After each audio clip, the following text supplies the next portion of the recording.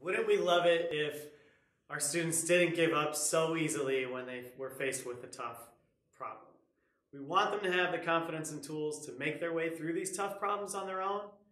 But there are a lot of reasons why kids give up in math. And I want to focus actually on one place where I know kids do not give up. And that is video games, right? We can learn a lot actually about math education from how video game designers get us so interested in playing games and make it addictive. So let's start with the definition of game and see if it can apply to mathematics in some way.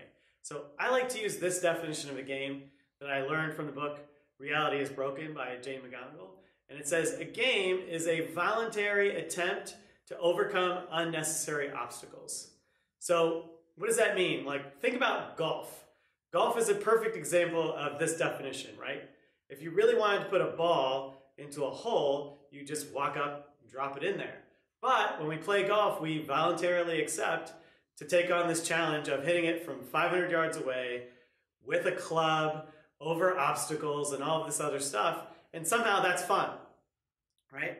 Well, math problems can be exactly the same thing. If we think of them more like puzzles, then they can be voluntary, they're certainly unnecessary, and they're an obstacle. So we can think of math problems as games, really. So I want to highlight 4 things that really good video game designers do to make games as addictive and interesting as possible. The first one is they start off exceedingly easy. So if you think about really popular games like Tetris or Angry Birds, and think about that first level. Think about playing that first level. For example, in Tetris, you have these blocks that fall down, right? If you think about level 1 of Tetris, the blocks fall down like this. It's extremely slow. You can almost not fail at the first level of Tetris. And it's designed like that on purpose, right? Second thing is, then over time, the game gets incrementally more challenging, really, really slowly. So the next level, the blocks will come down a little bit faster, and then a little faster, until finally you're sort of right on the edge of what you're capable of, and they're coming down just as fast as you can sort of manipulate them into place. And that's what perfect video games designers do, is they make it so you feel like you're right on the edge. And we need to do the same thing in math, where our students feel like, I could probably get this if I just work at it, right?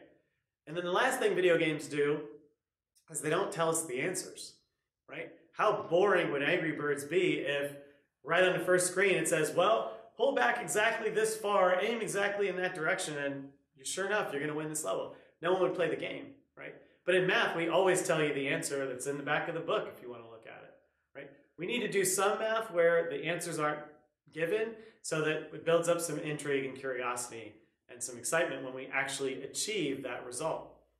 So let's apply this to actual math problems and see if it works. Let me draw a picture for you. Here's an array of dots. And I'm going to try and space them out evenly. 4 rows and 4 columns. Now let me ask you a question. How many squares can you draw using the dots as corners?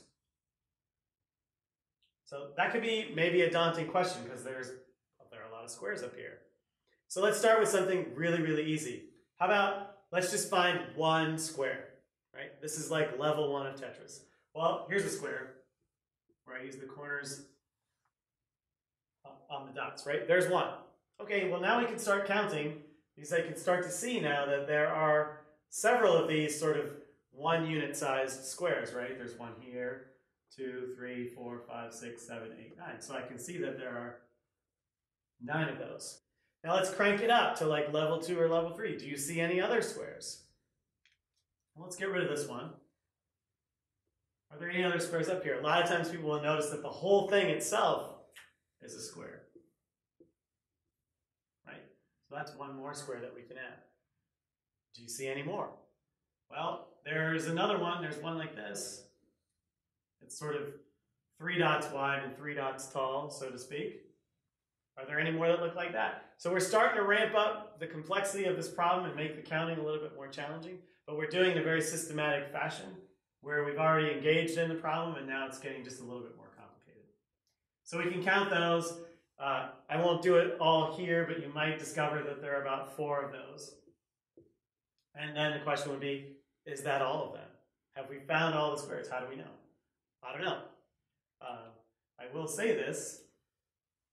You might eventually see that you could even draw a line like this. You don't have to go straight left and right or up and down. And maybe that will lead you to some other squares. That's like a more challenging level of Tetris, right? And then you have to count all of those. So this is an example where we can take a problem, we can start off really simple, we can increase the challenge as we go along, and it's not one where we would know the answer in advance, so I'm not telling you what the answer is. It's open-ended and it allows for exploration. So if we can do this with mathematics more often and make it more challenging, then we can get students to persevere, because now they have a foothold into this problem. They're going to want to try and get to that next level and keep going, right? When they quit is when the first question seems so difficult that why should I even bother? Imagine starting on level 10 of Tetris, the first time you've ever played. Now the blocks are coming down so fast, you can't even move the objects before they've already hit the bottom, right? What are you going to do? You're going to quit. You're never going to come back, right? So this is what we can do with mathematics. There's another side point here, which is, if you think about how every game of Tetris ends, it ends with all the blocks at the top, which means you failed.